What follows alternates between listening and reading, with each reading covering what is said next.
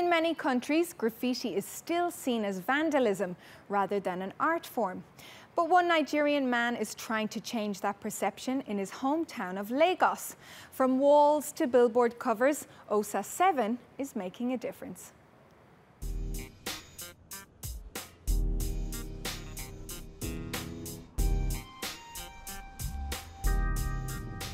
Street art is turning Nigeria's largest city into an urban canvas through the designs of graffiti artist Okpunkola Osa, also known as Osa 7.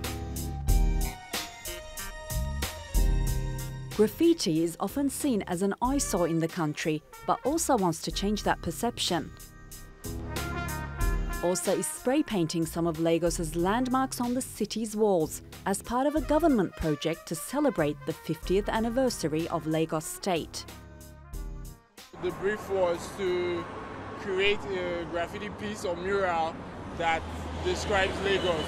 So basically what I did was I took key elements that are peculiar to Lagos, or key monuments that are peculiar to Lagos, that is the three Orisha Meta. I have the National Art Theatre, and I have the graffiti font text which reads Lagos basically, and the Lagos colors also. But Osa wants to help establish other artists.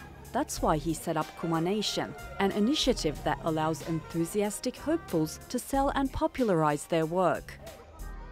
I'm just a spearheader. The movement is coming. There are a whole lot of people after me that are inspired and would make the impact. So I believe in impacting where I'm from, and with this, it's just another opportunity to do that. Osa's work may be attracting attention, but the value of street art is still a controversial issue among Nigerians.